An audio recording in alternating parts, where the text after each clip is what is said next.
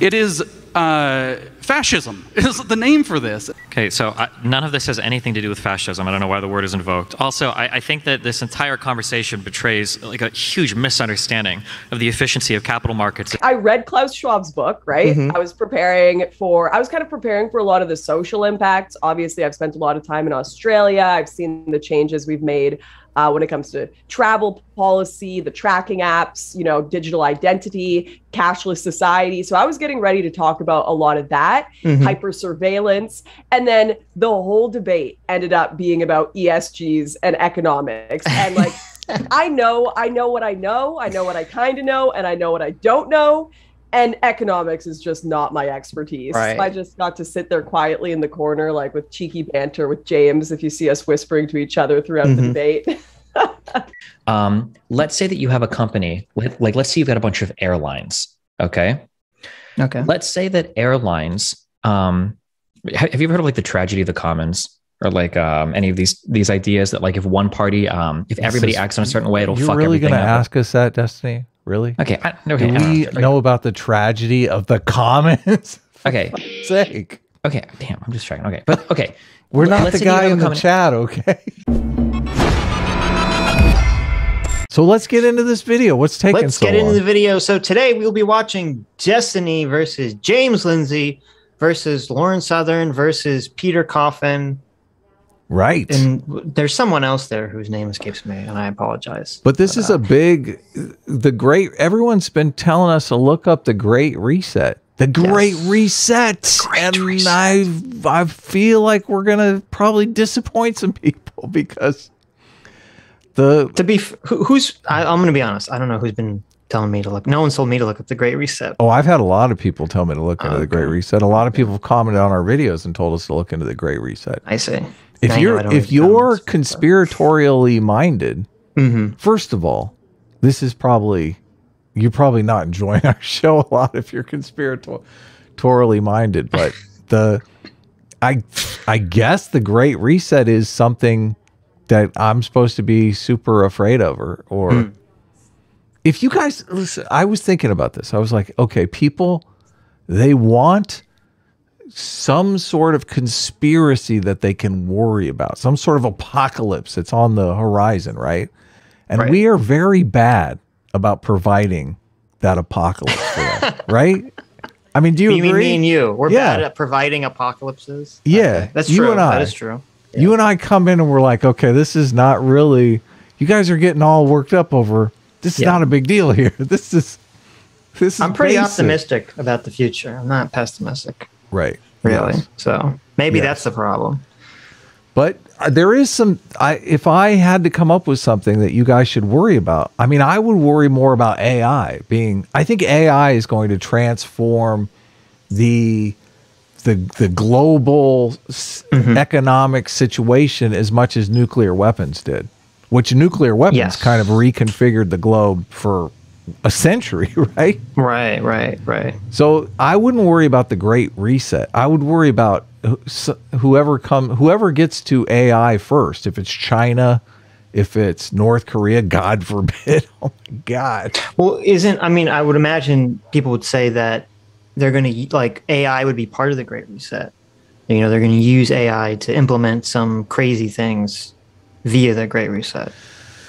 Via AI. The thing is, though, and I mean, I took a bunch of notes here for, maybe we should get into the video first, but the stuff, we can get into it. The stuff in the report is just, I mean, the stuff that they're asking for in the report, I find it hard to believe that you guys wouldn't want these things. Like what? Okay, so in the very, well, actually, I don't remember if this is in the beginning of the robot waifu. Are we gonna get the robot waifus? I'm on board with the Great Reset if we get our robot. No robot waifus, and I did look for that. I'm out. Fuck Schwab. Fuck WEF. Fuck the Great Reset. I'm out. There is an entire section on the technological reset and how COVID has pushed us more towards automation, which I mean, all the shit in there is kind of true. They even did a good job predicting the Russia-Ukraine thing. They were like, a petro state could get in a situation where they're in a resource crunch and start wars. I was like, oh wow, fucking nailed it there, didn't they? So so this says in June 2020, barely 6 months since the pandemic started, the world is in a different place. Within this short time frame, COVID-19 has both triggered momentous change and magnified the fault lines that already beset our economies and society. Okay, so here are the fault lines that they lay out that they're trying to deal with. Rising inequality, a widespread sense of unfairness, deepening geopolitical divides, political polarization, rising public deficits and high levels of debt, ineffective or non-existent global governance. Okay, that one probably scares people. Excessive financialization, which means, making money off of having money, not producing anything. And environmental degradation. Now, you could make an argument that, well, the thing that scares people is the global governance part of it. But I would say we have ineffective or non-existent national governance as well. Like right now, we're in a fucking mess.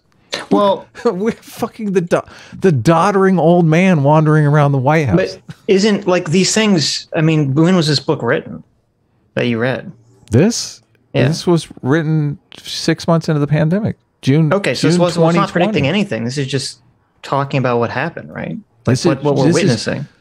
This is the thing that they talk about in this debate, that James Lindsay gets all bent out of shape because Destiny has not read this thing. Right. And so it was written about how COVID-19 is creating an opportunity for massive, global change. But all the problems that they lay out are problems that I think these are real problems, right? Yes. Are you against rising inequality? Well, I guess it sounds like the widespread sense of unfairness, Sitch? Are you in or out? But it's like, simply being able to point to accurate problems or make accurate criticisms, to me, is not indicative of anything. I mean, the Marxists can point to a lot of problems in society. That doesn't mean that the solutions necessarily are correct. Right, but the solutions, they're not really laying out solutions in the report. They're just kind of. Oh, okay, interesting. Well, maybe that's in one of his other books that gets James's heckles up, is where he lays. Well, that's what I was. I'm like, where's the eat the bug shit? Where's the eat the bugs? Where's the eat the bugs? Where's the nobody gets private property business? Where's all that? Well, I saw that the I don't know where the eat the bugs thing came from. I think it's kind of a meme, but the whole you'll own nothing and be happy. Yeah, where's that come from? That was from because I looked that up. That was some 2016 Danish MP or something. It's not even Carl Schwab. Or maybe Schwab. I don't know if Schwab ever took it up. Klaus Schwab, that's it. Klaus. But no, it was some Danish MP made the comment, and it was about how they were theorizing that the future would be everything is rent oriented. Like you don't own property, everything is rent based and app based, which I think is really stupid and not remotely what the future would look like. But well, there's none of this in the Great Reset stuff, so okay. Well, I think it all gets kind of conflated together in a giant pile, sort of, when people talk about it. And we did a bunch of reading on the ESG stuff. Formerly socially responsible investing, SRI.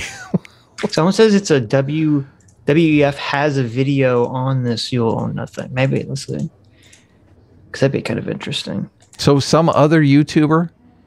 No. The World Economic Forum. Okay. YouTube page. Oh, I think I watched that video. Yeah, that video is, I guess, kind of insane. Oh, so they do have a video about you'll own nothing or whatever. Right. Well, I don't know about World that. Economic own nothing. Let's get into the video. There's new people here. One of the things that advocacy, like the EPA and that actually does have at least some connection to the president and somebody voting, is getting replaced with ESGs. So there's the ESG products. You can have environmental, social, global scores for corporations. You may, if you don't have a high mark on these, you could be cut out of lending. You could be forced to do whatever ESGs are doing. So do you feel? So he perceives the ESG score as like a social credit score that if you don't attain a certain level, you're going to be basically ostracized from society, which is just completely, that's not the situation remotely. Well, I'm not. He says if you don't have an ESG score high enough, you can't get a loan. Right. I'm not familiar with that. That's at all from my research of ESG scores that we were doing this week. Yes. I mean, like, if someone knows in the chat knows what that's referring to, then let me know. I mean, my understanding is that ESG scores are sort of this. I mean, we both came to the conclusion that they're a scam, essentially. Yeah, yeah. They're marketing. It's basically, and we'll probably get into it more because I want to let the video play for a little more. It's kind of like, you know, when you go to the supermarket and it says everything is labeled organic. All natural. Yeah, all natural, organic. And you're like, I don't know what any of these fucking labels mean, but, you know, people buy them because of that. That's what I think ESG scores are now. Well, and in the context of the conversation we're having about regulation, it feels like maybe the companies are using this as a double scam to throw off regulators as well. Like, you don't have to regulate us for climate change. Look, we're already regulating ourselves. We came up with this thing called the ESG, and it's kind of like the movie industry decided, you know, they had to regulate themselves to avoid government regulation, and they came up with the movie rating system. World Bank loans, I believe. Are World Bank loans based on ESG? I don't know. Feel that this is cutting out some of the defenses that you said were there? I mean, I doubt we would ever implement something like that. I like, people talk about it a lot, but I mean, I brought this up earlier in a panel, like, all of Europe will uniformly condemn Russia for their actions, but they won't stop buying their gas. I don't think that any individual country is about to sign. There's a reason why so many of these, like, global climate accords that everybody gets so mad about end up being non-binding with no enforcement mechanisms. It's because the result of actually enforcing these types of, you call them ESG scores, whatever, would probably be pretty catastrophic to trade for a lot of these companies and a lot of these countries. And at the end of the day, the people that would get hurt the most by that are probably going to be working class or poor people. But what if all the companies decide to do it? So there are, and maybe that's what he's referencing. There are, well, is it actually happening, or people want it? There are people who want financial institutions to only loan money to businesses with high ESG scores. Right. There are people that want that to happen. Sure. Okay. So I'm not sure that it's happening yet. So I'm a shareholder of JP Morgan, and I want to feel good when I go to sleep at night knowing that JP Morgan is not lending money to dirty, dirty oil companies. Right. So therefore, JP Morgan is going to make, they're going to make a deal saying, we will only loan money, but it's still just advertising. We went, I mean, do you want to blow our wad on fucking ESG? I mean, we went through all that shit. Well, I think a more, and when I read some people complaining about ESG stuff, I think a more nuanced and accurate picture of the problem with the loaning situation is that there are a lot of government programs and a lot of government loans that are based around green energy and, you know, environmental sustainability and all this other stuff. And some people, I guess, want to use ESG score as like the metric for these government loans or for these green loans and all this other stuff. And I think that's a big problem because I think ESG scores are essentially a scam, essentially. And I think that the environmental aspect of them is a super big scam, which we'll get into a little later. So, and you have companies with conflicting ESG scores. Like some of the companies rate a company at like 5 and some rate them at 100. So obviously someone's getting some money under the table or something. Right. Well, so another big problem with ESG scores is that it's not, you know, the government's not giving you an ESG score. There's not there's no central authority that gives you an ESG score. There's various private companies that have different metrics. Right. And it's all kind of nebulous. And you have a bunch of different rating agencies for these ESG scores, and none of it's regulated, none of it's standardized. So as you said, you could have one company gets a bad ESG score from one private company, so they go to a different private company, and that private company gives them a good ESG score. Yeah, exactly. They say, listen, we got this shitty. Look, we're ExxonMobil, okay? We just had a fucking pipe blow up in the Gulf of Mexico and spew oil for fucking 3 months, okay? Right. But we need to get this ESG score thing worked out. Okay, work with us here. What can we do? Yeah. So fuck.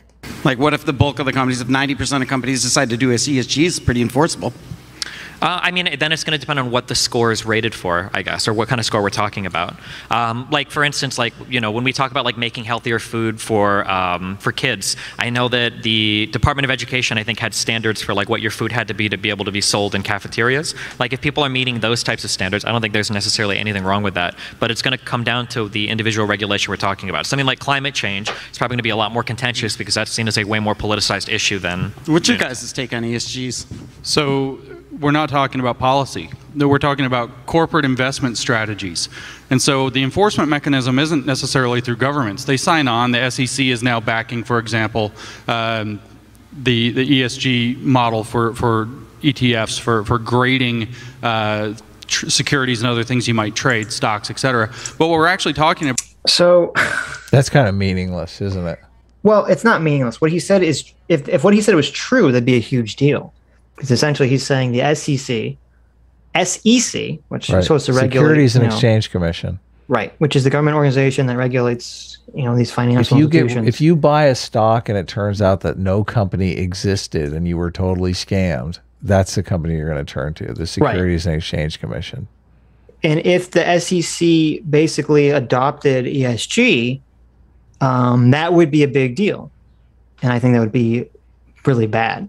He just said that they did adopt it, didn't he?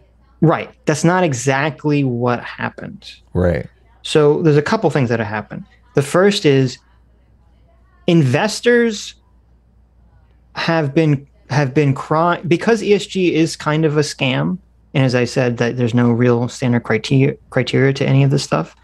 Investors have been crying out, and businesses have been crying out for ESG ratings to be regulated. Right. Because they're like, I'm tired of buying stocks and feeling like I'm getting a good night's sleep and really someone's lying to me.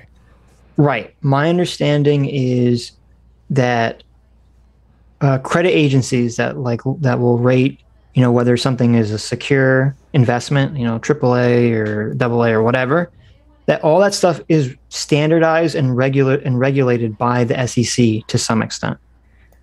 Now, obviously, they fucked up substantially with the housing crash, so you could say the regulation failed in that regard. But, you know, everyone's supposed to be operating under the same rules, same principles. That's not the case with these environmental, social governance scores. There is I don't believe there's any current regulation on any of its stuff. It's like the Wild West currently. Right. And so both investors and businesses want there to be some standardized framework that the SEC lays out and says, okay, you can have these scores if you want, but they have to be standardized. And so an example that would be like I think the organic food is a perfect example. The government doesn't tell food companies that they should create this organic label and that they should start labeling their food organic. A bunch of food companies say, hey, people, a bunch of hippies out here, you know, want to buy food that, you know, they think is either free range or doesn't have herbicides or pesticides or is not genetically modified. So we're going to stick this label organic on it. And we're going to trick people into thinking that it's free range, free range meat that hasn't been given any hormones or anything like that. And then you look into it and it's like, you know, generally that's not really what the organic label means or whatever, you know, it could mean anything. And it's all kind of a marketing scam. They have a great way of doing this. Like they basically label their factory farm. They change the name to free range. So they're like, these are all free range chickens now, even though nothing has changed. They're still in their tiny little coops. Right. But technically they can call it free range. Right. So then consumers and then businesses that are in competition, they cry out to the government and say, okay, you know, you need to regulate for consumer protection purposes and also for, you know, for making business competition fair. You need to regulate some label like organic or whatever So it actually means something. Right. That it actually, so if you buy something that's organic, it actually means what people think it means. And so the government maybe decides to or not to make a decision on whether they're going to do that. And the ESG scores seem to be sort of the same thing. The government's not over here saying someone needs to have the ESG score. It's just that all these private investment firms and all these private equity funds and all this other garbage have decided on their own that they're going to start doing this ESG garbage. And now it's become such a scam that they're basically crying to the government to regulate this scam, saying, okay, we're all kind of in this swamp and we need you to kind of be referee here at this moment. So that's the first thing. The second thing is that the government did actually, when it came to the environment, the government did actually lay out, and I think it's what James is referring to, the government did lay out new rules that it wants certain companies, I forget how big they have to be, but it wants certain companies to have to start saying, they have to start giving out some information about their environmental impact and their predicted future environmental impact. And there is some overlap between that and what the ESG score is supposed to measure. And I think that's where the conflation is coming to, but I don't think it's not the same thing. Right.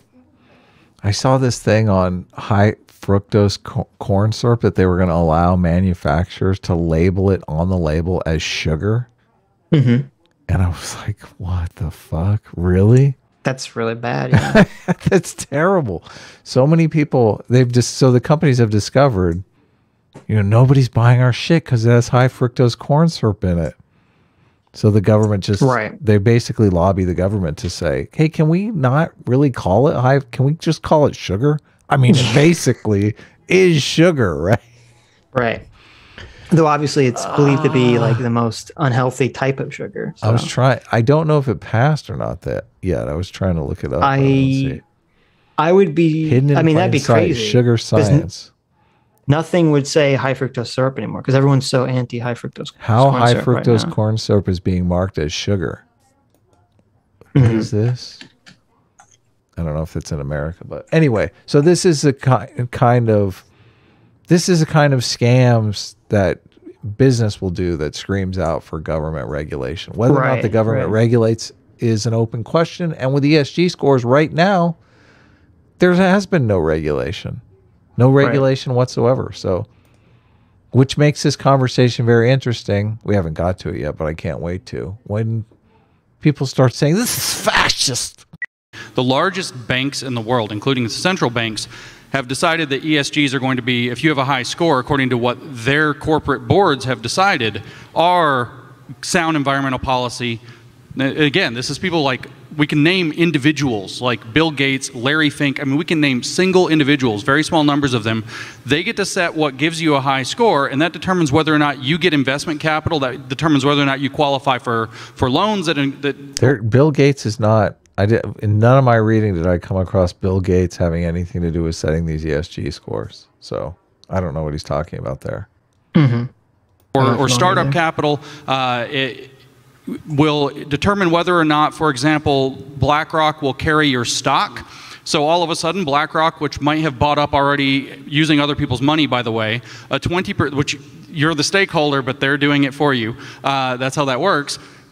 It's your money, but now they have a 20% controlling interest in some company, and they come and they tell the company, well, you need to do this. And the company says, well, piss off. And they're like, well, we won't give you investment capital. Like, we'll find it somewhere else. And they'll say, well, we'll sell our 20% share in your stock and just watch your company tank. This is exactly what happened with Elon Musk and Twitter. It's so bizarre that this is, this is like, this is how it works. But he's pitching it like it's bad. Elon Musk bought a 9% stake in Twitter. Yes. Elon Musk bought a 9% stake in Twitter, so he would have leverage when he wanted to buy the company. Okay. So Well, okay. What he's saying is true, and I do think it is a problem in that there is this. I guess it's a firm called BlackRock, which has some extraordinary amount of investment capital. Yeah. And some extraordinary amount of the percentage of the market. In certain markets is controlled by BlackRock.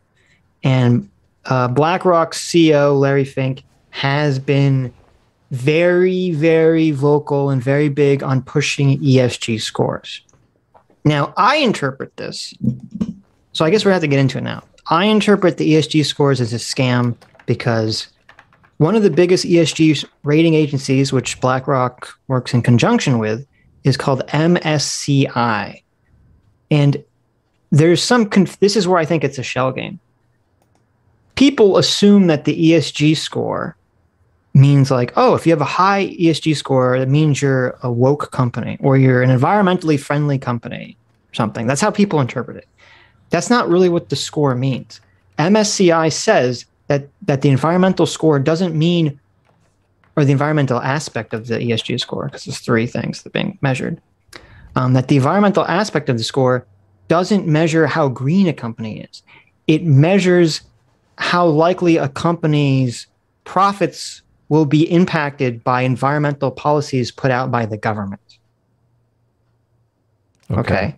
That's a completely different thing. That's a shell game. Say that one more time.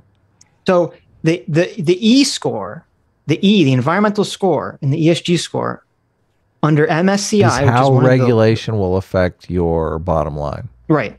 It's not measuring how green a company is. It's measuring how much impact a company's profits will be hit by the environmental policies of the government that the company, organization is located in. That's calling high fructose syrup sugar. Right. Shit right there. So basically what that means would be if a company, you could have one company that is not pumping sludge into a nearby lake. And it has a score of A+. I know it's not the score, but just for the example. So like an A+ score, not pumping sludge into the lake. You have another company that is pumping sludge not into a local lake, but is shipping that sludge to be pumped into a lake somewhere across the world, like Lauren was talking about. Okay. They're dumping their trash in some third world country. They would also be rated an A+, because they're not being impacted by the government policies, even though they're still polluting. Right, because they're doing it in a country that doesn't have any regulation on them. Exactly. And they're smart. Right. And so that's why this whole thing seems like a scam to me, because it's not even saying that the companies are green. It's just saying that the companies aren't going to be impacted by whatever laws the government is pushing right now. And so, well, and so, I don't know, but this is part of my problem with the conceptualization of this too. Since the ESG scores do seem like a scam to me. Oh, and there's another issue too, which was that, and I put this on Twitter, so what's weird about this. When I looked at MSCI's website, they have Tesla, so the company that's trying to make electric cars, and they give them the same environmental impact rating as Shell Oil. Okay, the company that's pumping gas into the atmosphere, and they even have on MSCI's website, it has something like, Shell Oil is pumping 800 megatons of carbon dioxide into the atmosphere every year or something, and it has Tesla's pumping 20 or something, I assume via factories or whatever. And you're like, you look at that chart and you're like, how the fuck are these labeled the same based on their environmental score? Well, it's because it's not measuring how green the company is. It's measuring how much their profitability is going to be hurt by government regulations, which is a very different metric. Yeah, usually. But this makes me skeptical sort of the claim that James is laying out, because James is kind of looking at ESG scores as this is a conspiracy to have companies like BlackRock and the WEF, basically control these companies to implement like their neo-Marxian future. But then I say, but wait a minute. If the scores are a scam and they don't actually measure the thing they're supposed to measure, does BlackRock not know that? BlackRock has to know that. I'm assuming he's not a fucking moron. And so I start to think the reason BlackRock is pushing the ESG scores is not because they actually believe in any of this ideology. It's all profit motive. It's all, as Scott Adams says, follow the money. BlackRock has made a business model of claiming that they're the organic investors, that they're only going to invest in, socially conscious companies because that's what people care about right now. And so they sort of bully everyone into this, because BlackRock has sort of dominated the market under this ESG label, then they can sort of bully everyone into doing what they want to do. Yeah, it's a power grab, definitely. Right. But it's a power grab under good old-fashioned capitalism. Well, that's the thing. It seems like it's all a power grab for money under the thin veneer of social justice and social consciousness. Right. Yeah. And I think James is saying he thinks the veneer is real. Right. And I guess I don't think it is. I think the veneer is fake. Yeah, I think the veneer is very fake. Yeah. So BlackRock is this company, but it's all over the place. Is this managing the net zero transition? That's net zero carbon emissions, right? That's just shorthand for climate change. Right. Yeah. Also, I mean, this is kind of the rise of the retail investor too. A lot of these trading platforms, it used to be 20, 30 years ago, if you were going to trade stocks, you had a stockbroker and, you called them up and told them what you wanted to buy and that kind of stuff. Now people can manage their own portfolios and do a lot better than dealing with some third party that's going to, maybe sell you some scam stocks or whatever. So I think with the retail investing market being such a huge deal and people not wanting to invest in, what they perceive as dirty companies, this is kind of a marketing thing that had to come along. Because the money can move around too easily now. Yeah, no, you're completely correct. And I think, maybe that's what BlackRock, from a greedy financial perspective, which is what I'm assuming their motivation is. Maybe that's what they're looking at. They're saying, people are going to start pulling out their money and investing, privately. So we have to kind of get on the ball here and jump ahead of this under this ESG score scam. Right. Which now I do think that the ESG score can lead to negative behaviors from companies. I don't think that's a conspiracy because first of all, it's really stupid to take something like your environmental impact, your social score, whatever that means, and your governance score, which is like, how your business is run, and you can't combine all these things together to create a single score. That's insane. These are very different issues. And it leads to bizarre situations where you can have companies that, maybe they pollute a lot, but they hire a lot of, oppressed minorities, right? They put a bunch of oppressed, minorities and LGBTQ plus A helicopters onto various leadership positions to kind of raise the score where maybe their environmental impact would be really shitty or something, so that it averages out and they get a good score. And just terrible. Right. And I think that's what James is sort of focusing on. And I think this is what's going on. I think James is looking for like the magic bullet here, the smoking gun, about why corporations have become so woke in the last 5 to 6 years. And he thinks it is because of these ESG scores. And he could be right, but it's kind of like a chicken and egg thing. It's hard for me to determine, is it the ESG scores and the fact that you can kind of do woke shit to buff your score? Is that's what is pushing companies in that direction? Or were companies already kind of woke because of the culture and now so they're adopting the ESG scores? Yeah, I think they're following the culture. I've heard a lot of people talk about these ESG scores, but I never really dug in until this came up. People have also been wanting us to talk about the Great Reset stuff, so this is a good combo. But I'm with you. I mean, I think it's just a scam. It is fascism is the name for this, and I think we can get some strong agreement that this is the model of fascism. And in fact, they call it a public-private partnership, so they don't have to call it fascism because people would probably be alarmed if they called it fascism directly.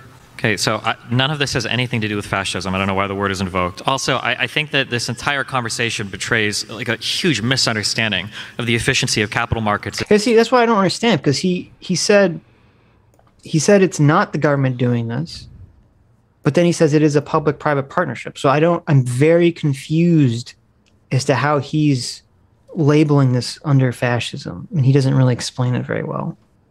So we get to read between the lines, which is always fun. I guess.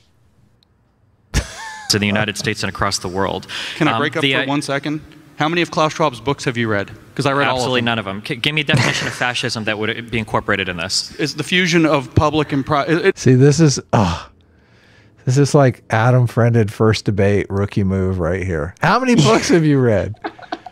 Look, I wasn't that bad. Okay, I basically said, here's the source that I'm citing, and throughout the book, I didn't say, well, have you read this book? If you haven't read this book, you're not eligible to be in this conversation right now. I don't think there's anything wrong with saying how many books have you read on the subject. The issue, now I don't know how it's perceived. We'll have to ask the chat. You know, is it look good for James to say how many books have you read? You know, I think the issue is that Destiny asked, how is this related to fascism? And so saying, well, how many books have you read by Klaus Schwab? That's not really answering the question. Like if Destiny was saying, I don't think Klaus Schwab is acting in this way, blah, blah, blah, blah, blah, then James can throw in with the, well, how many books have you read? You know, thing. Is that fair? Yeah. Is that fair? You're always the fair one. I'm like, I try to be fair. I'm here to dunk on people, okay? It's just so funny. James is such a mixed bag. What do you mean by that? Well, I listened to that groomer talk he did with Deborah So. Mm-hmm. So good. Like, so good. Yeah.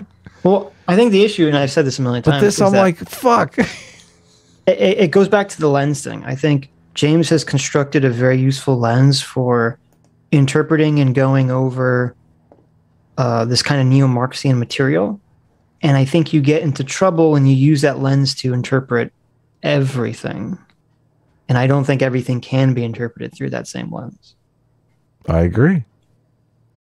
It's not 20 individual bad actors. It's not the World Economic Forum itself that are planning this all. And I think that's a problem of the right and how they've presented the Great Reset in that conversation. If you actually look at Klaus Schwab's book, a lot of what he's talking about in the Great Reset is things that are already moving forward in countries and corporations, policies already in place that they want to promote and excel, and they want to work with governments to excel that, what they can invest in, conferences they can start, things they can lobby and influence. So it's not just these shadowy figures behind the World Economic Forum pulling every string. It's a lot of, it's a shift that they're going to use COVID and the pandemic to push forward even quicker. Yeah, but a lot of these ideas are marketable. Like, so even before, or maybe you think this is all Great Reset people, I don't know. Like, one thing that companies learned over the past like 10 or 15 years is that if you sell like your packaging is environmentally friendly, you say that your beans come from like highly paid workers or whatever, as dumb as this might seem to some people, these are effective marketing strategies where even selling like a higher cost of your final good or service can actually have people coming into your store to buy stuff. Yeah, so the question is like, are there really like a shadowy group of people that are like leading the change, or are like customers just a little bit more environmentally conscientious and they want to buy, they'll pay a little bit more if they can feel better about buying some green, you know, carton of milk. That's like a good example you can find that's on your side, but there's plenty of bad examples that aren't good for certainly small companies.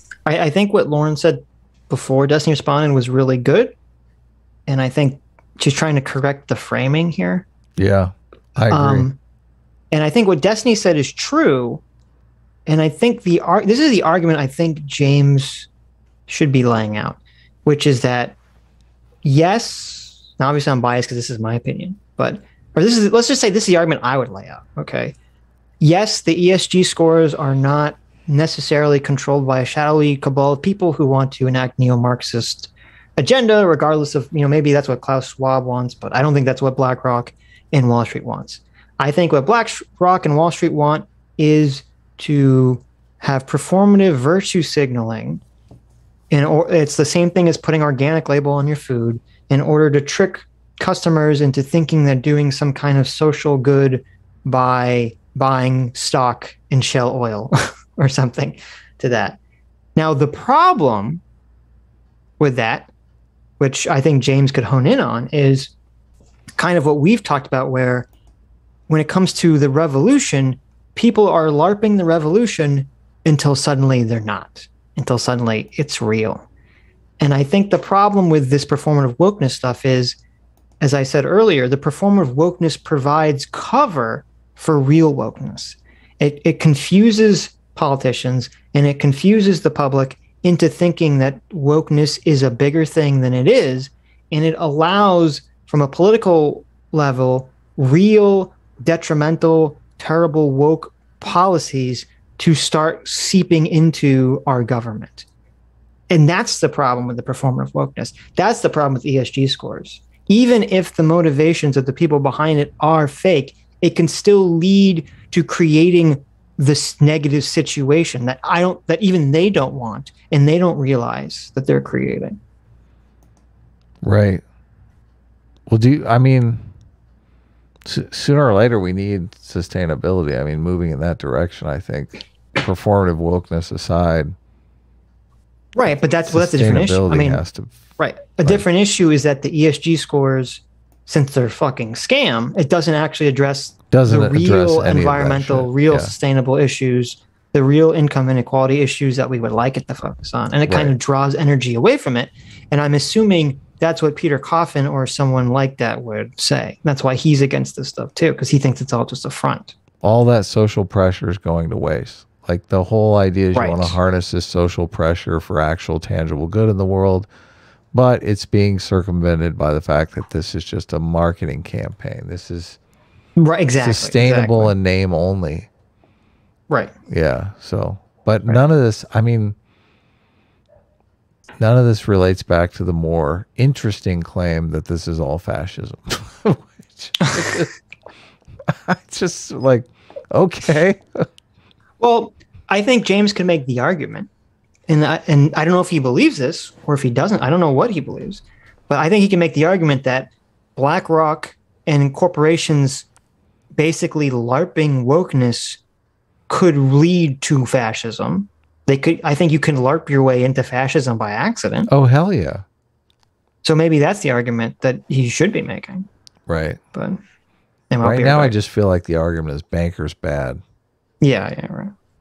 And the people as well. You look at what's going on in the UK right now. They are directly using the pandemic as an excuse to shut down a lot of small farms, saying you can't have chickens outside. No more free-range chickens. They're banning that right now in the UK. And you have to follow extremely high biometric policies that just the average small farm can't afford, which is obviously helping big business, reducing the amount of free-range eggs, which generally people want, but they're all doing it under the guise of disease. We want to stop disease. And that's an instant market shift, power to larger corporations that can afford to make these changes. Smaller companies, even household chickens, can't own them anymore. I mean, that's going to be the case. If you have problems with capitalism or corporations, that's not capitalism. It is always going to be the case that larger firms. Think it's capitalism. It's always going capitalism for the government to come in and tell you can't own chickens anymore. It's going to be capitalism. I think the state works in the capital interest. Yeah. Any restriction that you place is always going to be met easier by larger corporations. That's the nature of the economy of scale. That's what happens when firms grow in size. That's why every time there's any government incentive program, any government regulation or restriction, people will always point out, well, hey, this is more harmful to big businesses than larger businesses. Yeah, of course, because larger businesses can always function better in any environment with any regulation because they're able to meet and exceed those standards. So I'm glad we agree that the government are shifting a bunch of power to large corporations. But the problem is no, it's a natural shift that will happen. Yeah, it's a natural shift that the World Economic Forum and a lot of lobbyists are promoting. Right, and by the way, you should go to the World Economic Forum website and look up their list of partners. It's literally most of the 1,000 largest corporations in the world are their list of committed partners. And if you watch any of the World Economic Forum meetings, they start out with basically what's like a commitment to our forward-looking vision, where they all, it's very ritualistic looking in a kind of weirdly corporate sense, where they're saying we all commit to creating this better world. And I'm telling you, like literally most of the 1,000 largest corporations in the world have signed on to this program, where Klaus... I mean, he sounds like Bernie Sanders to me here. He really does. Who does, Klaus or James? James. I mean, the thing he's talking about. The problem is the big corporations. The big corporations. Klaus is saying, as Lauren rightly pointed out, Klaus is saying there are these changes coming through the world, the rapidity, the velocity, blah, blah, blah, the complexity. And so what we need... The whole narrative, and his newest book is called The Great Narrative, as a matter of fact. He's so honest. I appreciate it. He really is. So the whole point is that the world's changing very rapidly. There are all these diseases we've got to be scared of. There's the possibilities of synthetic biology that we have to be scared of. Things are changing so quickly because of AI and because of technology and social media, et cetera, that what we need is a group of people to cooperate to usher us through this. And who needs to lead that is the relevant experts leading one way or another by bringing together government, foundation, and corporation in order to work in a kind of harmonized way that he's calling a public-private partnership. His goal, he explains. I started this stream by saying AI is something that we should be aware of. I mean, the nuclear situation that happened, what, 60, 70 years ago is a similar situation. I mean, during World War II, there was a race to get to nuclear weapons. I would like to know that there were people who were paying attention to that stuff that were knowledgeable in this kind of field. So I don't necessarily know what he's pitching here. Is he saying that, no, we should just not pay attention to those things?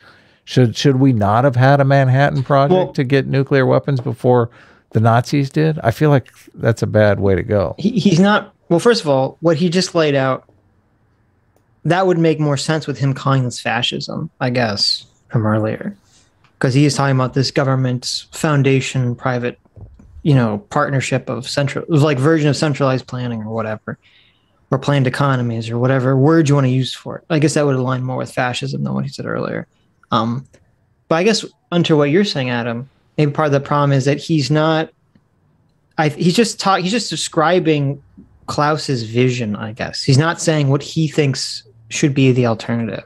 Well, Klaus doesn't even really lay out a vision. Klaus says, this is the state of the world and how things are going to be changing. And we need to be prepared for that as business people. Well, I'm assuming Klaus lays it out in other books of his. Okay. Because, he's written a bunch of books on this stuff. And, the WEF is all about, trying to create prescriptive economic social policy. So there is a vision there. Well, people sent me, we haven't watched it yet. People sent me, the "You're going to own nothing and be happy" video that we can watch at some point. But yeah, that's kind of what I was hoping for in the Great Reset thing. Mm-hmm. But it's not really, in there. But I read you the list of things that they're saying are problems for society that need to be dealt with in some way, shape, or form. Rising inequality, widespread sense of unfairness, deepening geopolitical divides, political polarization. These are things we're all worried about. Right. We have, is your America's big fat debt in the chat today? Because rising public deficits and high levels of debt are on the list. Mm-hmm. So... Right, but the question again is, we can all look at problems and we can all critique problems, and that's all good and fine. It's what is the solution that's being advocated for? And if the WF or Klaus is advocating for some weirdo, Marxism thing, which it seems like that's what they're advocating for. Well, in the context of a debate, though, I would like to know what James Lindsay is advocating for. Yeah, what does he want? Because it kind of sounds like he's saying, this will work itself out and we should just run from anybody who has any power ever. It's like, I don't necessarily know if that's a good idea, man. I think there's a problem with, and maybe we've been accused, maybe this is part of the problem with people when they hear us talk about things, is that if James is just criticizing the stakeholder model and the WEF model, people would then assume, he thinks that whatever the previous status quo was is fine, which is shareholder capitalism. But I would assume James doesn't like that either. But this is why I'm bringing this up, because the whole ramble on Occupy Wall Street is anti-shareholder model. So, yeah, I don't know what he's advocating for exactly. Yeah. So it sounds like he's just saying all of this is terrible. Well, we got to have something. What the fuck? Right. Well, to be fair, I think you can come and say that this thing is awful and terrible without saying what, maybe he'll say, I don't know. I think he does actually at some point say he's not knowledgeable enough to know what is the solution. He's just trying to alert people to this problem, which I think is a fair thing to do. Yeah. I understand that there is problems with centralizing this much stuff around certain corporations, but you don't need a shadowy government 20 people to do it. Agree. You just need a bunch of people that want convenience in their lives, that technology. Yeah, call us the law of convenience. I think the right wing have done themselves a massive disservice by portraying this as a conspiracy theory. They talk about it like it's all shadowy. It's not. It's all out in the open. It's all being talked about. Of course, the government and corporations want more power, and of course, a lot of them think they are the good guys.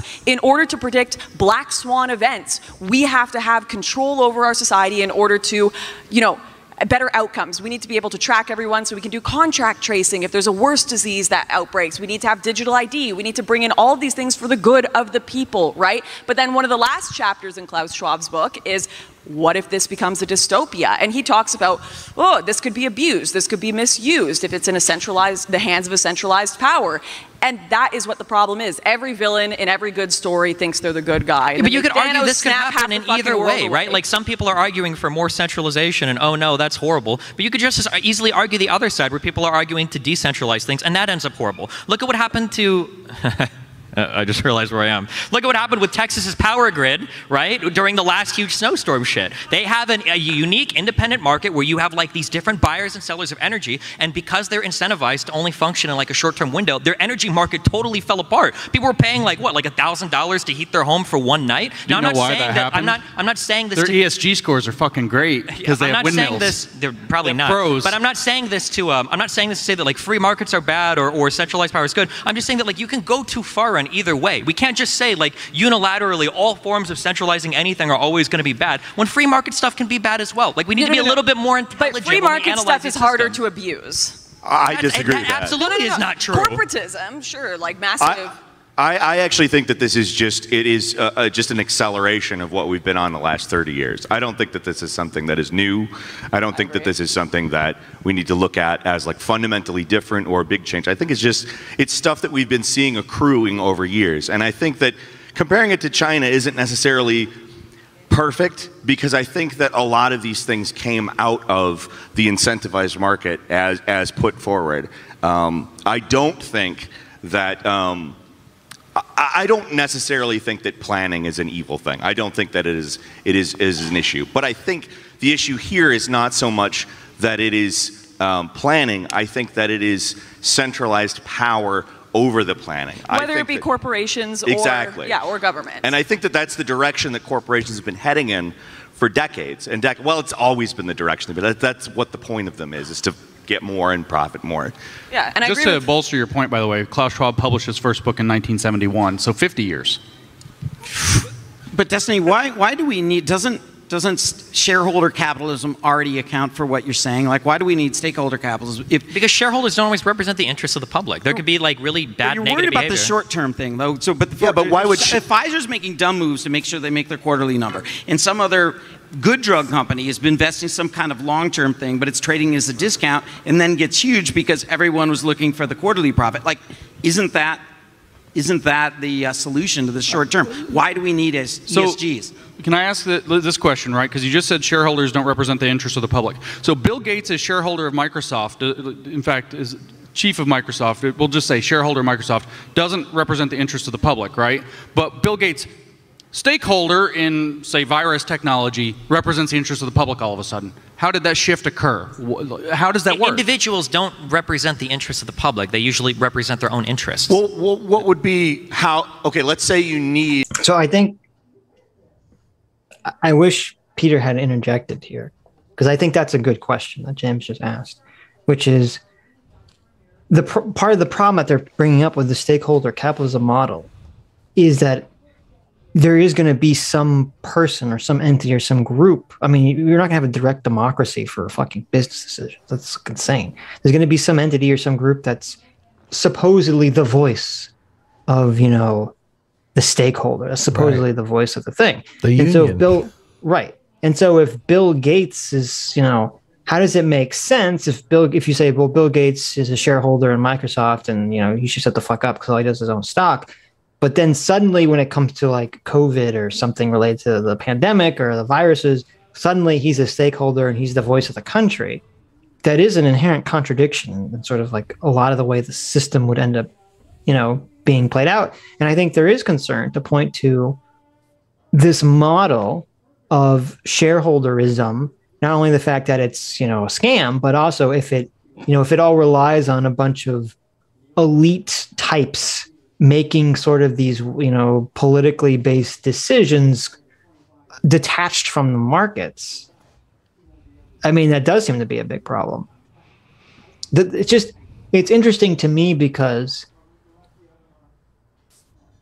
like 10 years ago, 20 years ago, it feels like this was what everyone wanted. It feels like everyone was saying, oh, businesses are too greedy. They're too controlled by profits. I wish they were more moral. And now that they're quote unquote more moral, we're like, no, go back to being driven by profit. Right. Yeah. The shift has happened and everyone's unhappy. Right. It's sort of like well, be careful what you wish for. Because it's like, well, wait a minute. What exactly is the morals that we're talking about? Because we were sort of like 10, 20 years ago operating under this delusion of like, well, when we say we want companies to be more moral, what we mean is according to like a general moral principle that, everyone kind of agrees with, not be greedy, not be shitty. Maybe it's kind of hard to create an exact framework in writing, but it's kind of like, the sort of common sense morals that people like to attribute to that everyone kind of understands or everyone agrees with on a general basis. But then that's not what happens. What happens is now the morals are this kind of like weirdo, far left, wokest garbage. And so now everyone's like, please just go back to being driven by profit. Yeah, I don't know. I don't know what the solution to any of this is. I mean,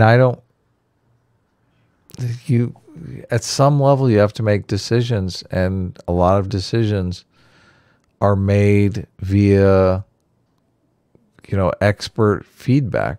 Even congressional hearings, they are constantly bringing in people who have experience in certain areas. They want their expert opinion. I don't know how you get around the appeal to experts for information. I mean, a lot of these came into being because they were so successful in providing public policy that worked. Yeah, but you don't want businesses to be driven by political aims based on quote unquote experts. No, I completely agree, but that's the businesses issue. Are driven by experts. Yeah, but that's giving feedback. Like, based on some financial incentive or market incentive. It's not based on like, whatever. James seems to be categorically is. Against experts giving feedback. Well, I mean, because he's arguing against it like it's the end of the world.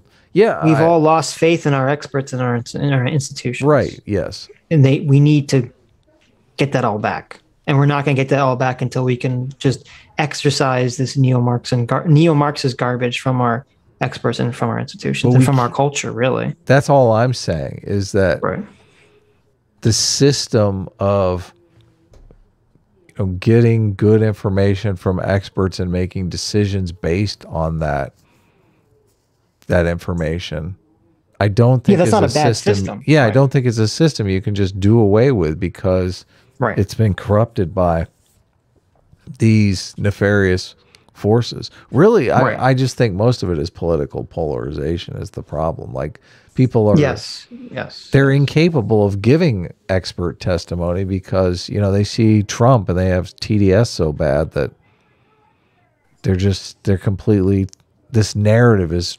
animating them more than the reality of the situation. So the expert testimony becomes bad. I think you're completely correct. But that's only in situations that there's like a moral component to it. It's not all situations. Right. But part of the issue here with the ESG scores and the wokeness is the moral component. You're exactly right. Well, yeah. Right. But it is this sort of like, this is why I fucking have a conniption every time I hear some leftist or far right person, but generally, more of the leftist saying everything is political. There's no such thing. Oh, I hate that. Political. Yeah.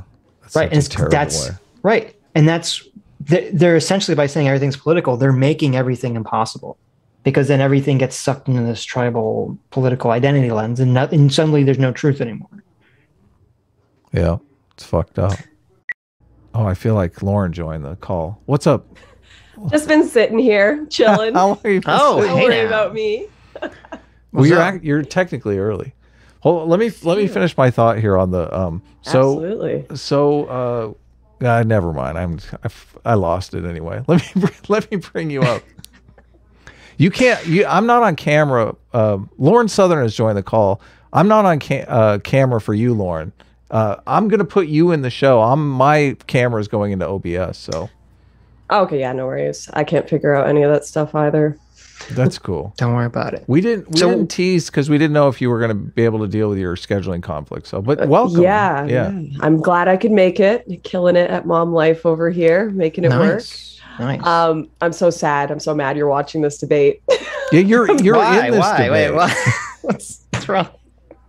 I was so out of my depth in this debate. Like, unbelievably. Oh my gosh. I read Klaus Schwab's book, right? Mm-hmm. I was kind of preparing for a lot of the social impacts. Obviously, I've spent a lot of time in Australia. I've seen the changes we've made when it comes to travel policy, the tracking apps, digital identity, cashless society. So I was getting ready to talk about a lot of that, hyper surveillance. And then the whole debate ended up being about ESGs and economics. And like, I know what I know, I know what I kind of know, and I know what I don't know. And economics is just not my expertise. Right. I just got to sit there quietly in the corner, like with cheeky banter with James, if you see us whispering to each other throughout the debate. I know there's been a lot of times where like I'm trying to prepare for some debate or something. I read up and do all this research on like what I think it's going to be about. And then the person shows up and it's about something I know nothing about and don't even care about. And I'm just like, why are we having this conversation? No. I had at least some level of self-awareness I think someone in the chat just mentioned it. They were like, Lauren was pretty quiet the whole debate. Yeah. Right. Yeah. Well, it's better than going up there and trying to insert yourself in the conversation and just looking silly. So, which I think Peter did that a couple times, but listen. I love that it was just Peter and James agreeing. That's just so weird. Yeah, who would have ever suspected that in a million years? If you're telling me that Peter Coffin and James Lindsay were going to go on stage and just agree with each other against Destiny, that would have blown my mind. But So we were going to talk a little bit, I think, about a left and right perspective. And thanks for coming on the show. I guess some of our fans reached out to you and it's constantly berating me. Your fans are next level with that. Destiny's still in the chat talking about coming on for 5 minutes, and everyone's like, "Get him on, please." Destiny can come on for 5 minutes. Let him go on. Let Destiny come on for 5 minutes, Adam. Or currency right now. That might change in the future, but I don't see that being the case right now. A lot would have to change. Sure, they're not real currencies right now. They're Can you hear me? speculation Hello? vehicles that people are using to try to out-speculate fuck the other. Are we live? We're live, yes. Okay. Don't drop any gamer words. I'm not gamer wording. Okay, I just have to say a couple things. So your chat is say some couple things. Wait, can I use swear words at least? You can use as many swears as you want. Okay, your chat is driving me insane. On our stream. Okay, your chat is oh, driving me good. insane. They drive us all. Okay. Capital markets are so efficient. I can buy and sell any security anywhere in the fucking world in like 2 minutes. Okay. Capital markets are insane. The liquidity, because of all the market makers and everybody involved, is unbelievable. The access to every retailer is unbelievable. All of the institutions like bidding against each other is unbelievable. This idea that 20 people decide like what stocks to buy and sell for your entire fund, like it doesn't make any sense. People in chat are saying things like, but Destiny, don't you know that you don't actually vote on what the fund manages? You do vote, motherfucker. You vote when you buy the fucking fund. Okay. When you click in your little Fidelity account, when you click in your Vanguard account and you look at that YOY thing, the year over year, all the index fund performance and everything, that's what you're buying. You're buying the performance of the fund. That's what you buy on. So when you say like, well, you don't vote. Yeah, you do vote. Because if I look at my fucking VOO and I see that I'm getting like a 3% return year over year, you know what I'm going to do? I'm going to fucking sell it. I'm selling that ETF. I'm not going to hold on to that shit. I'm going to go buy something that outperforms it. Of course you vote. You vote with your wallet, literally, in the most highly liquid way possible. So anybody in chat that's like, well, you don't vote on how to allocate the funds. Yeah, no shit. You're not a fucking asset manager, you dumb fuck. Who the fuck would want to buy into a fund where morons like you are voting on what things to buy. If you want to vote on things to buy, then you just go and either open your own hedge fund or just buy stocks in it. You can do it on your own. You can buy your own individual stocks. When you're buying a fund, you're buying and these funds aren't even actively managed. The majority of assets held by institutions like Vanguard and BlackRock, they're not even, they're not even actively managed funds. Okay. These things don't have people like making crazy buy sell day. It's so stupid. Sorry. Okay. Well, no, but isn't what you're arguing for is, at least that seems like you're arguing for keeping kind of the shareholder capitalism that we have. And it seems like you'd be against the stakeholder model that James is also arguing here's for. why the stakeholder model is important. Okay. And I need to be better at giving big speeches. Okay. Because I hate it. I just I'm autistic. Okay. I just want to go point by point and argue. But here's the reality, okay? There are some companies in the United States that are incredibly successful and amazingly innovative in the tech world. But I don't feel like as an American, I don't feel like the average person gets anything from that. Do we really feel like we share in Zuckerberg's success or Elon Musk's success? It doesn't feel that way. When we landed on the moon in '69, that felt like an American win, okay? When tech companies, double their valuation, fucking every 5 years or whatever, that feels like a win for Bezos and Zuckerberg. It doesn't feel like we're sharing in that win there. So there's got to be some way to tie us into the success of those companies, whether it's with like a sovereign wealth fund or whatever, like Norway does. I hate wealth taxes, but something maybe there has to be some way to get us, because like shareholders are people that are usually have a lot of money, right? Very capital intensive. They make a lot of money, they have a lot of money, and that money makes a lot of money. So they have more money so they can make more money. And I just don't feel like the average Americans have really bought into the success of the average shareholder of, a multi-billion-dollar company. So the stakeholder concept is good. And we already do stakeholder capitalism, whether you guys know it or not. That's the whole purpose of the government. The whole purpose of the government is to intervene on behalf of the country in opposition to the shareholders in order to ensure that companies are acting in ways that are more beneficial to all of society, rather than just letting the invisible hand hope that the hand doesn't decide to dump a whole bunch of like sewage into the fucking river or something, right? Right. Well, I mean, that's what I said. Hold on. Okay, wait, I'm sorry. This Simon guy in your chat, he's true in fucking me. Destiny thinks people vote at shareholder meetings to perform. Okay, no, they don't have to vote, you fucking moron. The funds are managed by people that are trying to return good performance to people that buy their funds. If your fund has a shitty return, nobody's going to buy your fund, dude. Why doesn't Destiny know that most of the shareholders he's talking about have no input in the company? No, you have input, you dumb fuck. You have input when you buy the fund. That's the whole point of buying the fund. You buy a fund. Wait, LOL, what it take? 95% lose all their money on crypto, the top performing financial asset of all time. Why couldn't you just told me that at the beginning, that you have 25 IQ? I'm sorry. I should have read that message. No, that's good. I'm glad. I wish that we could just have you argue with the chat. Bitcoin did 1,200% per annum on the 5-year chart. Oh yeah, why are you did letting your portfolio Destiny do 1200%? argue with our chat? Come on, these are our friends. It makes me feel better because usually I'm the one arguing with the chat. This Simon guy is a dumb. Imagine citing the overall performance of Bitcoin as an entire class rather than what the individual like fucking makes on it. Like, okay, bro, let me talk to you about who would cite the GDP of the United States as saying like every American is doing well. If you think most people are making money on crypto, you're actually fucking delusional. And I know you are, because I know you're not making money on crypto. Because if you were making money on crypto, you wouldn't be in a fucking YouTube chat at fucking 2:40 a.m. telling everybody about how good crypto is. Okay. Hey, like finding your next shit. We've had crypto billionaires. I'm just come in here and give us lots of money. We did, but not at 2:40 a.m. That's true. Okay. Sorry. Anything else? No. Okay. No. What I said 10 hours ago was exactly sort of what you just said at the end, which is that is what the role of the government is supposed to be. It's supposed to be the conflict mechanism, sort of saying, okay, well, the shareholders and the private government and private entities, private corporations, they're kind of driven by their profit, and they're doing what they're doing, and they're motivated according to their shareholders, and the government's supposed to represent kind of the will of the people via regulation, and there's supposed to be this conflict between the two of them. And I'm fine with that. But I don't see how that model can be embedded into a private corporation itself via the stakeholder model. And I think that's what's kind of like holding up this. If you want to get away from like the bullshit, and you want to do like an actual, oh my God, am I going to be able to find this? Destiny, how did this panel come together? Like, did they give you any lead on what you were going to be talking about or anything like that? Yeah. I mean, it just seems kind of Did they say that you guys were going to argue about ESGs for an hour, or was it just like the great? I didn't know it was going to be about ESGs, but right. Otherwise, I would have done a little bit more reading, and I could have. There was even more random stupid shit that this guy said. So James kind of. Wait, who am I thinking of? There's a Wall Street Journal writer. Is his name Mark Levine? Who am I thinking of? I don't know. Who are you thinking of? What? Oh my God, I don't know. fuck, I don't remember the guy's name. He has a very, very, very, he's a very, very interesting write-up. He does a lot of writing for, it's either I think it's the Wall Street Journal. But basically, this concept of like, okay, you asked me a question of like how the shareholders, the stakeholders. No, I said I'm fine with the government being the representative of the people. I don't see how it's going to work into the company itself. How to have the I think stakeholder. Like the concept would be that like if you could peg, if we could theoretically have a score like on 1 to 100 that shows like how like good quote unquote a company is in the long term for all of society. Oh, it's Matt Levine.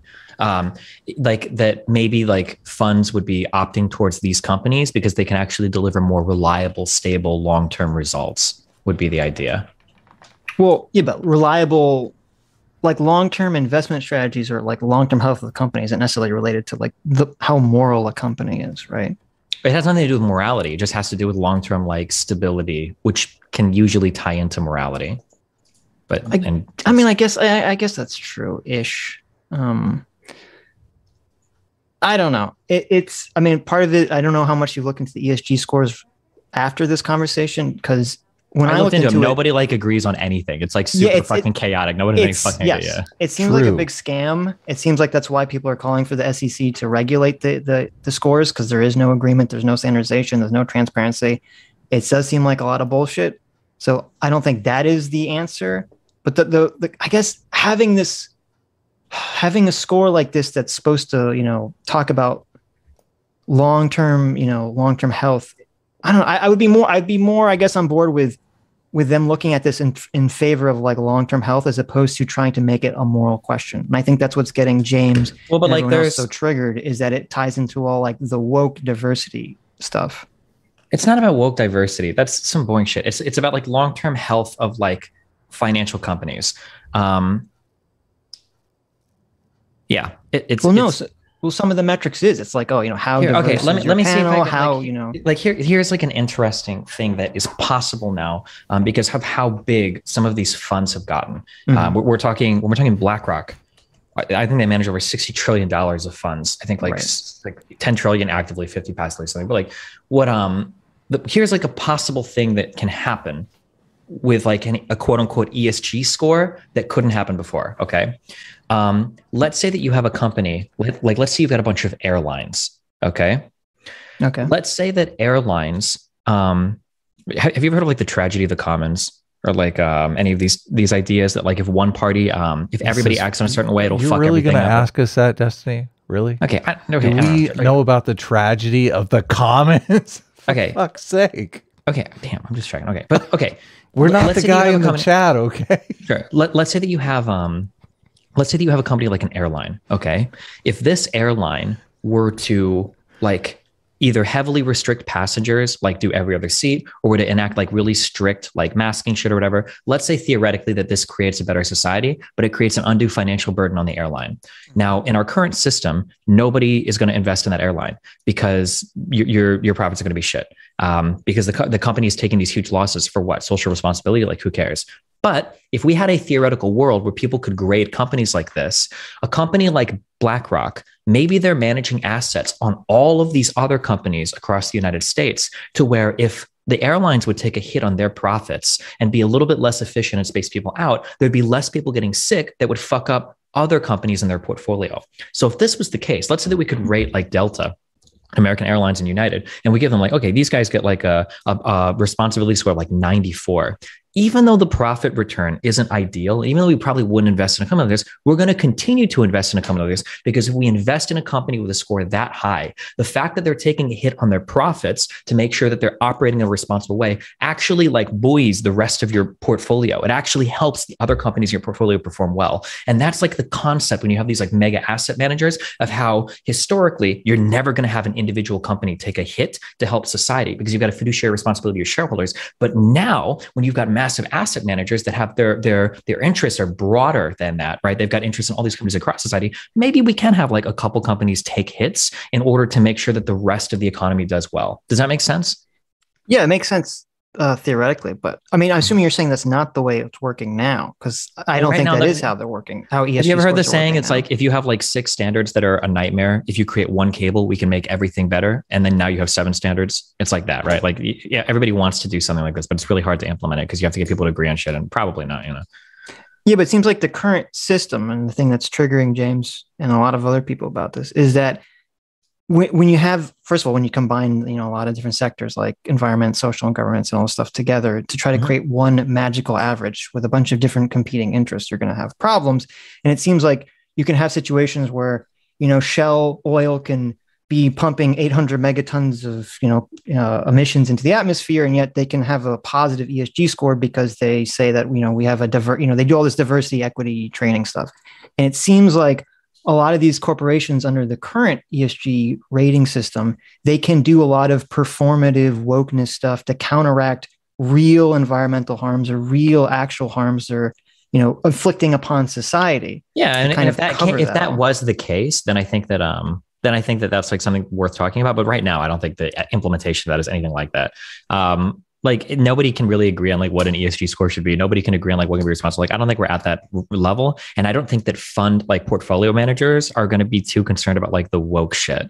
I think that you bring up like there is an interesting conversation to be had about this stuff. James is not the guy that's capable of having that conversation because he doesn't understand financial markets. That's true. If you don't have any concept of how capital markets work, then you have no business talking about this. If you're going to pretend that like diversity training is why Disney's fucking stock dropped, like you're off in another world. That's a fun conversation to go and have like with some culture war loser. But I think there is an interesting conversation of like, how can people assign these scores? What should the score even measure? How can we come together in agreement? Is it even possible? It might not be, which I think is a fair point for sure. Yeah, I mean, if they're going to do these scores, I think they'd all have to be. I don't think you can average them all together. I don't think you can average the environmental score with how your company organizes itself score. These are 2 different things.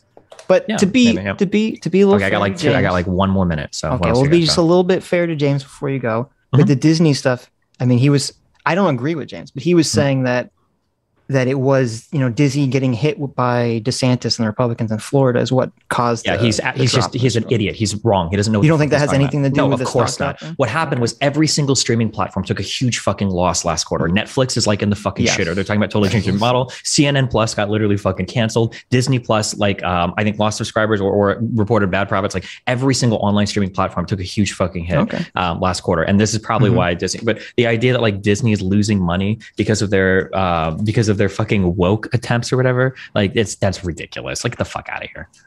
You almost got him to admit to the Disney's going to be gone in 10 years thing.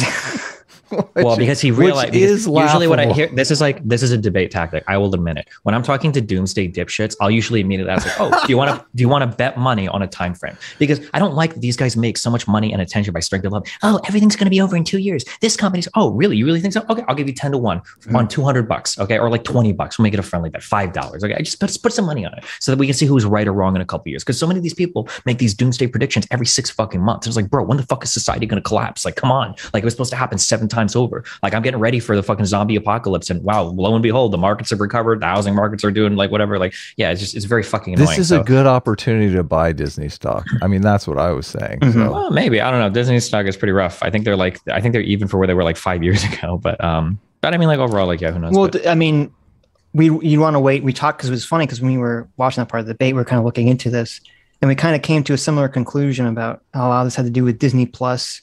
And how their streaming services, they had a big boom last year because they had all these shows come out, and now it's kind of a dry spell for them. And we were talking about whether, if Disney goes back to offering dividends or not would be before, I think, Adam or anyone decides to start investing in Disney theme parks again. are opening up again because COVID's over. So, I mean, it could be a huge opportunity. Yeah, but again, is that how much is that going to materialize in stock growth? Actually, we'll see. Well, I guess we'll see. Can we reach out to you and have you on again, Destiny? We've been streaming for like 10 hours, so I'm just totally exhausted. But you should come on and argue with us sometime. It's a lot of fun. Yeah, Anytime you want. There's people in your chat saying like, "Would Destiny say the same thing about climate change now?" Yeah, of course. I would say the same thing about the medical community. I think one of the reasons why we took pandemic shit, I don't know how old you guys are, but I'm 33. I remember when they told us the bird flu was going to fucking kill everybody. I remember what it felt like every 2 years. They were talking about some huge new H1N1Z1, H1I1 or whatever was going to wipe out. Yeah, I mean, when I hear shit like that all the time, yeah, I take it less seriously. Same thing with climate change as well. People have been saying since I was 10 years old that like, you know, every single fucking dolphin in the world was going to be, you know, eating shit and dying with all the free willy whales or whatever in the harbors. And I mean, that hasn't happened. So yeah, I mean, I would say that that's bad too. Any form of like alarmism over and over and over again is really bad. Ask him the POV question. What is the POV question? Oh no. So when you watch porn, Destiny, do you watch it as if you are the POV person in the porn, or do you watch it as if you're like a third person voyeur? I guess it would depend on the type of porn. If it's like voyeurism porn, then it'd be like you're a voyeur. But otherwise, I imagine you'd be like first person, right? Oh, well, that's how I assume, but a lot of people don't view it that way. A lot of people view all porn as if they're like a third person. Those people are strange, though, Destiny. Tell me you're not one of those people. Yeah, I mean, I don't watch that. I guess some people could, but... Okay. Well, the question, this arose from someone saying, is it inherently cuckish to watch porn? And I said, no, because This was actually a Vosh argument. Vosh was saying that it is cuckish to watch porn. Yeah, I forgot about that. But if you're watching porn from the POV of the male actor, Destiny, you could be watching from the female actor. We didn't actually specify. We don't want to assume any genders. But anyway. Are you taking off and we're going to get back to the video, or are you going to stick around? Yeah, I'm about to. Hold on. I'm just making sure it's fucking more. He wants to make sure there's no one else in chat. Are you really that? I get super triggered when people say just random fucking this Simon W guy is like fucking 25 IQ, but I'm ignoring that guy now.